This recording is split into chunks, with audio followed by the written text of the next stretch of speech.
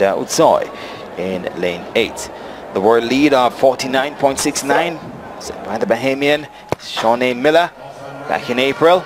So first time of asking, they're well on their way, and already Leroy is out to a brisk start and has made up the stagger on Utsoy. Jackson just traveling well down that backside, and also on the inside that's Christine Day coming off victory at the Birmingham Grand Prix as Christine Day won here at the reigning national champion too.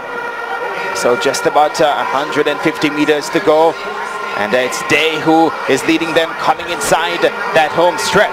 Christine Day, a confident run from her. She comes off the turn. Jackson chases. So it's Day from Jackson. Jackson presses forward, and she has caught up with Day, and she moves ahead now. Does Shericka Jackson, the World Championship bronze medalist, scores victory here ahead of Christine Day. And on the outside, might well have been Leroy or Utsoy who came through strongly. But there's your winner, Shericka Jackson.